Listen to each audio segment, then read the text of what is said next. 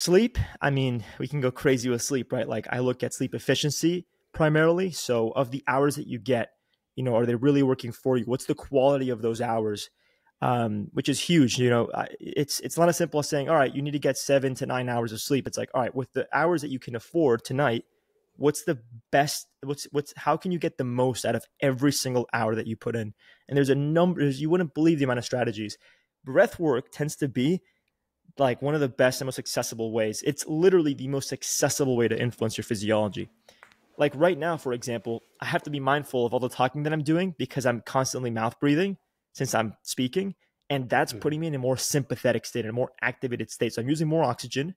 I have my heart rate at a higher level. I have my cortisol at a higher level. Every time that you're talking and I'm listening, I'm just nasal breathing. I'm pausing slightly between inhale and exhale. I'm spending about twice as long exhaling versus inhaling. I'm breathing into my face with my diaphragm rather than up into the nose or with my mouth and seeing a rise and fall in my shoulders and in my upper chest.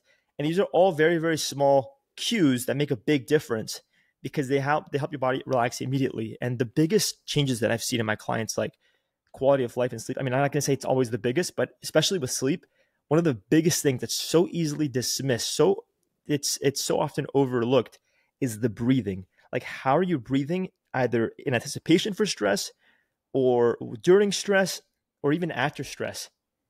You can immediately change your breathing to feel better and manage stress and improve your HRV. I've done a number of podcasts on that with all kinds of experts. Patrick McKeown, the author of The Oxygen Advantage, a number of his disciples and students. I mean, all kinds of amazing people. So there you have it. Unreal. The nasal breathing is one that I'm really fascinated by. There's so much in what you just said that I'd love to unpack with you. I think we're going to have to do a number of podcasts to get through all of it. But I mean, I feel every one of these things that you mentioned is a podcast in itself. But I'm really familiar with Patrick McKeown. I had him on my running podcast that I told you about. Oh, no way. That guy's a legend. James, that guy's a living legend. He's a living legend. James Nestor as well. I haven't had James on yet. Yeah. Unreal guy. And both of them, I was listening to for health, but I was also fascinated because I coach a number of middle distance runners. And I was just curious about the way that nasal breathing could be of benefit to these particular athletes. And that was my introduction. I think my introduction to breath work in general, like a lot of people, was just being exposed to the great man Wim Hof and hearing what he said about the power of breath. And just due to how engaging he was and how funny he was that he shared the message, I went down that rabbit hole. But I had a number of sinus surgeries growing up. I had 2 sinus surgeries. I was getting ready for a third. The long story short is it turned out I had an allergy to dairy, or I was just having way too much dairy.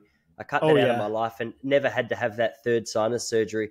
And now, as taught by Patrick McKeown and James Nestor, I'll often sleep with my mouth taped up, trying to train those nasal passages and trying to.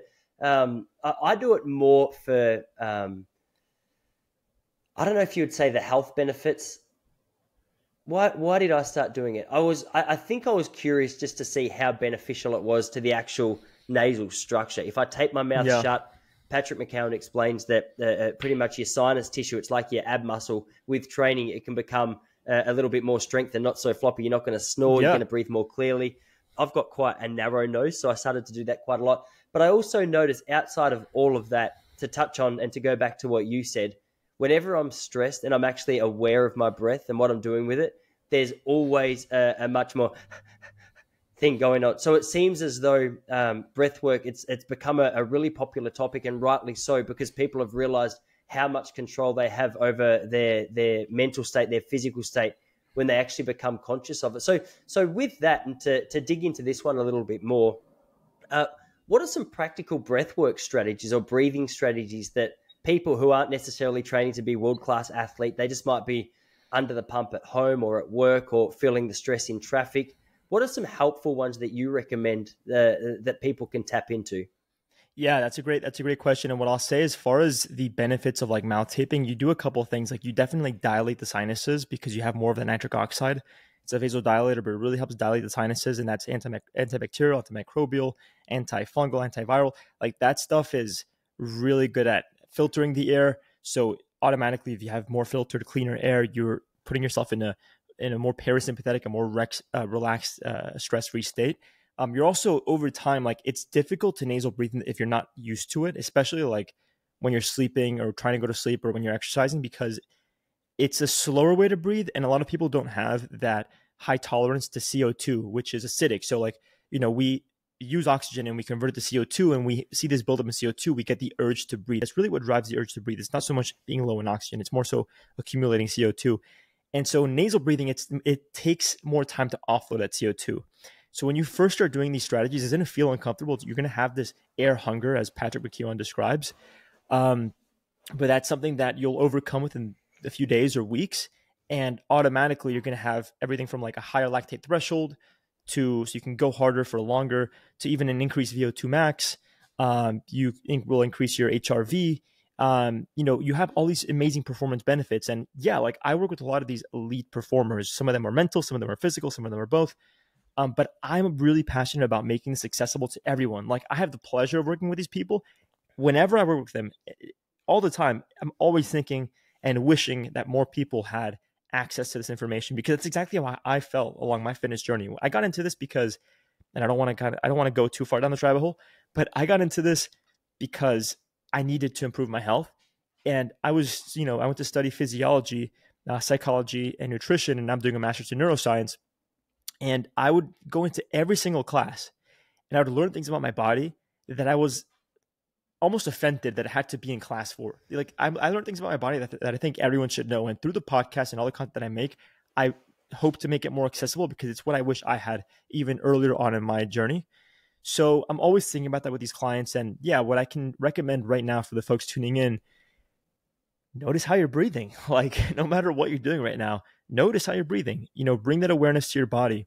Are you using your nose or are you using your mouth? Like you said, you had to have multiple surgeries. And by the way, I noticed that dairy also leads to a lot of this like mucus buildup in my sinuses. I didn't really realize that until I got really into spear fishing and free diving, because you have to have super clear sinuses to equalize. And the days that I had dairy, I couldn't even hold my breath for like a minute. And my breath hold with training has gone up to 5 minutes. So it's like it made a massive impact. So I still have dairy, but I typically have dairy that's lower in lactose. So like Parmesan cheese, for example, or Greek yogurt. If I have whey protein, it's always whey isolate. So all of these are like virtually lactose free, or very, very low lactose, because like in the Greek yogurt, it's fermented. So anyway, like that's helped a lot. Surrounding dives, I don't eat any dairy at all. And anyway, going back to what people can do, notice how you're breathing. Nasal breathing is your best friend. Try to nasal breathe as much as you can. Start by nasal breathing right now. Then you can start to do maybe nasal breathing as you walk up steps, maybe with a light jog or just for a few seconds. You can try nasal breathing if you are totally unaccustomed. You can just do it maybe between telephone poles if you're walking around, or every intersection you nasal breathe and then you kind of, catch your breath, etc. But over time, you want to do nasal breathing, let's say during your training. So like now, and again, I don't recommend that anyone tuning in does this immediately, because it can actually be, in a way, sort of toxic if you have too much of this buildup and you can't effectively clear the CO2. But like I do all my training now, I would say 90 to 95% nasal breathing.